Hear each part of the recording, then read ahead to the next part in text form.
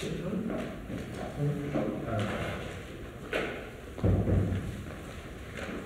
morning, everyone. It's, as always, a great pleasure to have my friend and colleague, Fuad Hussein, the Foreign Minister of Iraq, here at the State Department in Washington.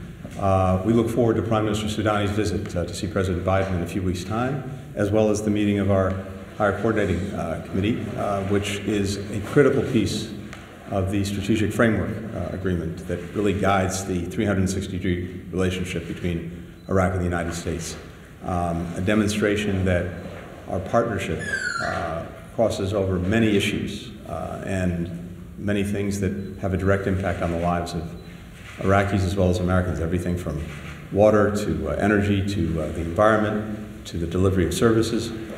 So we very much look forward to preparing for that meeting, as well as dealing with some of the immediate challenges on our plate.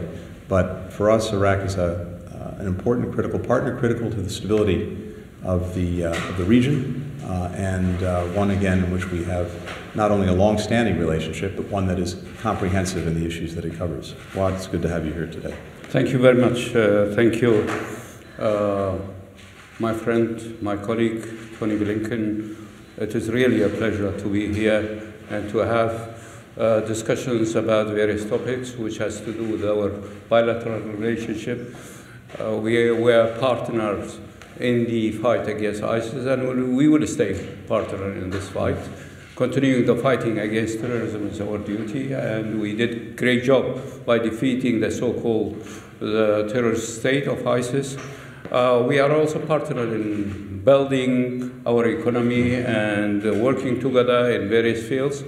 I am really happy to be here to have discussion with various officials in Washington, D.C., and we are going to work together to continue our partnership in various fields, and we are expecting our Prime Minister to be in town, and we will have discussion about also the situation in the Middle East and the tension there, and we are going to work together also to have less tension in that area. Thank you very much for your time. Thank you very much for receiving me, and shake hands. Okay. As always. Thank you.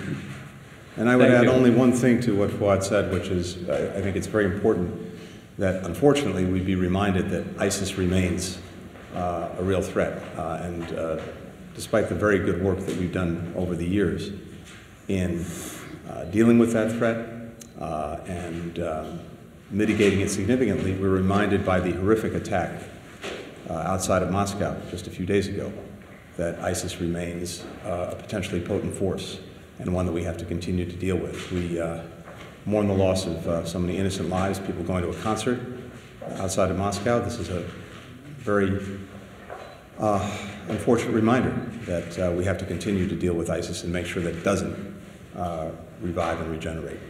As we suffered from ISIS and we fought ISIS, I condemn that attack. And this means that ISIS is still a threat for the peace in the Middle East, but also for security and peace somewhere else. Thank you. Thank you very much.